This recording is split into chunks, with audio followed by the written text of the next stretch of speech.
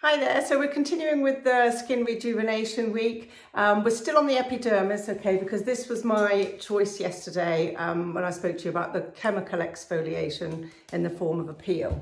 Okay, the alternative to that, if you have very sensitive skin, you may not want to risk using a peel, or we may not want to risk using that on you. So the alternative to that is what we call a physical exfoliation, okay, or a mechanical exfoliation. And that's in the form of a microdermabrasion. Our microdermabrasion is a diamond tip microdermabrasion. It uses vacuum and a sort of rough tip, if you like, on the end.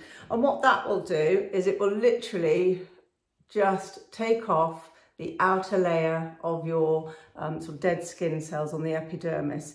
The vacuum during the procedure will sort of stimulate really good blood circulation to the surface of the skin, which helps with oxygenation. This is a really good treatment to have prior to some other treatments. For example, if you are having then a laser facial rejuvenation to treat the dermis, this is a really good one for maximising the effect of that laser.